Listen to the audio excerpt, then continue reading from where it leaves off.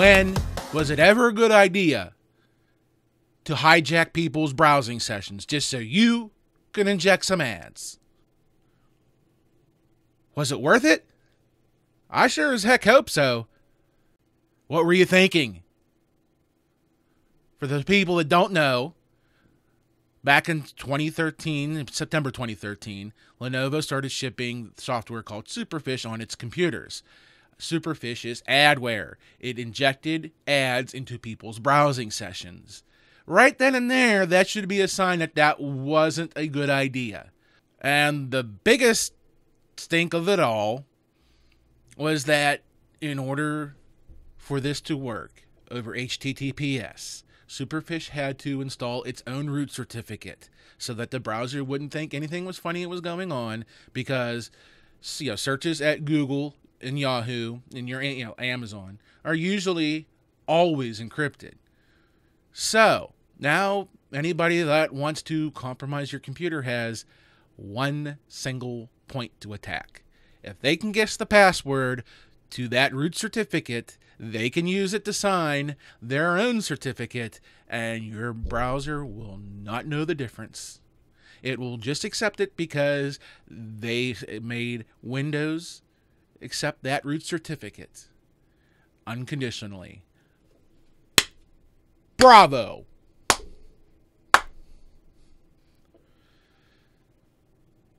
Now, what makes everything all that much more fun is Lenovo's reaction to this when they got caught with their pants down. Their first reaction was, oh, we've gone and we've uninstalled the Superfish software. You don't have to worry about it anymore. This comes into play a little bit later, but for now, the root certificate was left behind. Not good. I'll get into this later. But what made it even more fun is when the CTO of Lenovo came out, Peter Hortensius, came out and said, we're not here to argue with the security researchers. They're dealing with a theoretical.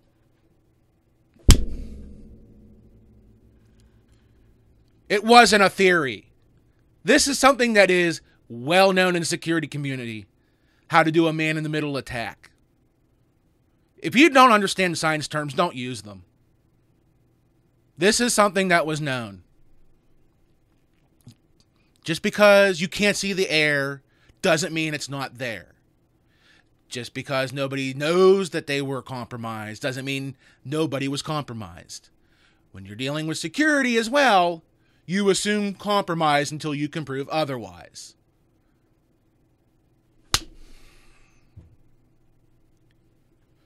So before I go any further, let's recap as to who is actually responsible. Lenovo and Superfish. And Superfish is a venture that has been backed by 5 companies, 5 venture capitalist companies, and credit goes to Slate.com for naming these out, or naming these venture firms. Vintage Investment Partners, Draper Fisher Jurvetson, DFJ Tamir Fishman Ventures, Xenia Venture Capital, and Individuals Venture Fund. So,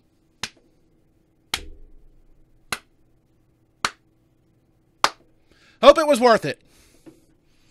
And there's one thing I am surprised nobody has pointed a finger at, and that is my favorite whipping boy of all time, Microsoft.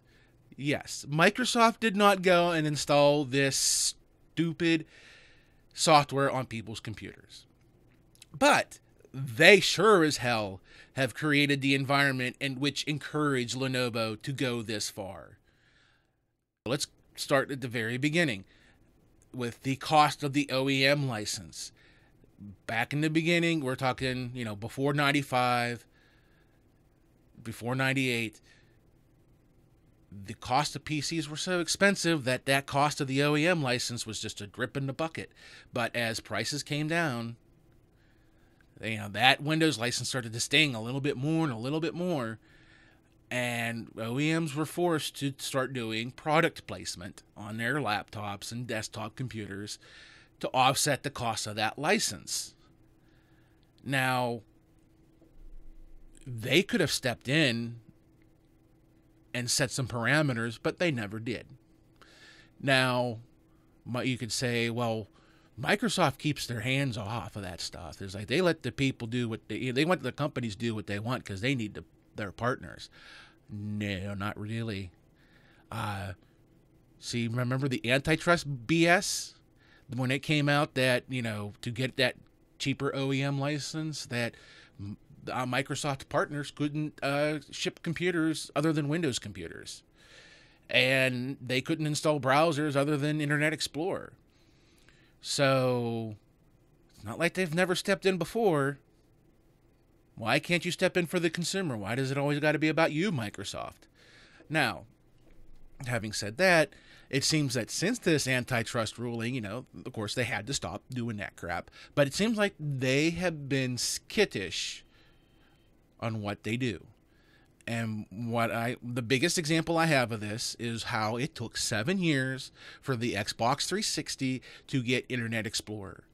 All that the console people wanted was a browser, because the PlayStation has always, well, not always, not since I think PS2 came up with it, but the PS3 certainly had it. And it was crap, but it was something. Why couldn't you have Internet Explorer on the Xbox 360? And some would say that's because they wanted to make a clear distinction between having a PC and having a console. And it's like couldn't play games with a keyboard and mouse on the Xbox 360, so they weren't going to have a browser either. The Xbox 360 is something different, though.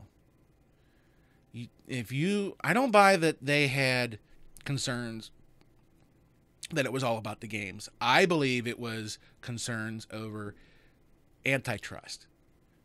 And I don't see it because, like I said, Xbox 360 is a completely different system. It's not a PC. It's closed by default. People know this going in when they buy consoles, that those platforms are closed, so I don't think they had anything to worry about. So the thing I would like to point out to Microsoft is nobody's going to accuse you of abusing your monopolistic power if you use it for the public good. If it's consumer friendly, no one gives a shit. Do it. So, a couple of things that you could start doing is you can come up with a rule now that says that people cannot install crap on your Windows computers that interferes with how Windows processes talk to each other and how the Windows operating system communicates with the outside world. Now, I know one thing off the top of my head that's going to hit, and that's antivirus software. So just have an option for the consumer to do that when they open up the box. Whoop, it's one step. And then, boom. Not only can you keep your antivirus software, but you rule out Superfish ever happening again. And nobody is going to come after you for this because it's in the public interest. Imagine that. People might actually like you for a change. Other thing while you're at it, why don't you mandate OEMs actually give us a plain Jane Windows installation CD? Because if Lenovo wanted to keep this under wraps, the person that reported it obviously knew what he was doing. And if he would have just gone ahead and wiped everything off and did his own installation of Windows, nobody would have known. But OEMs, since Windows XP, have been dicks. With Windows 95, you used to get just a plain installation CD. Windows 98, you'd get a plain installation CD. Windows XP is when everything started going away. And the only thing that you get nowadays is this. So, even though I know what I'm doing, and I'm fully capable and willing to take on full responsibility for that OEM hardware, I am forced to install all this crap for the sake of a buck for Toshiba. Why? How does this make me like Windows that much more? It makes me hate Windows that much more. It makes me stay in Linux as much as I can. So, just give me the installation CD. That's all I want. Let me do it myself. But of course, we both know that's not going to happen. And so people like me are going to keep bitching, and shit like this is going to keep happening. And some other advice that you're probably just going to ignore: Windows installations. Remember what I said before? I would come back to not installing everything, uninstalling everything. You need to have a system in the OS that takes care of not only installing but uninstalling, and that a system that people can't F with. Then you don't get shit like this. It's bad. Windows has been horrible, and the MSI installer has done little to address this, because not everybody uses it, because at first it was a closed off format. I don't know how open it is today, but even today I see very few open source projects use MSI. We need Windows to have an open, well-documented system that automatically installs and uninstalls. And you have to make it so that it warns the user when they run executables. Hey, this is the old way of doing things. Things may not be right. Do you want to continue? And when the user says yes, because we know the user's always going to say yes, they'll never think about anything critically. At least you can say, we told them. My favorite example is AOL software. God damn, do you remember that? And what a pain in the ass that software was. And when it didn't work,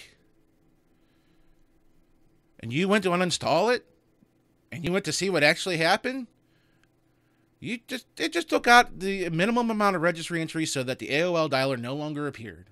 And the icons no longer appeared. It completely left every other registry entry and every other file on the computer. So the process to uninstall AOL from any computer was to first run the not uninstaller, then go and delete the files, and then run the registry cleaner.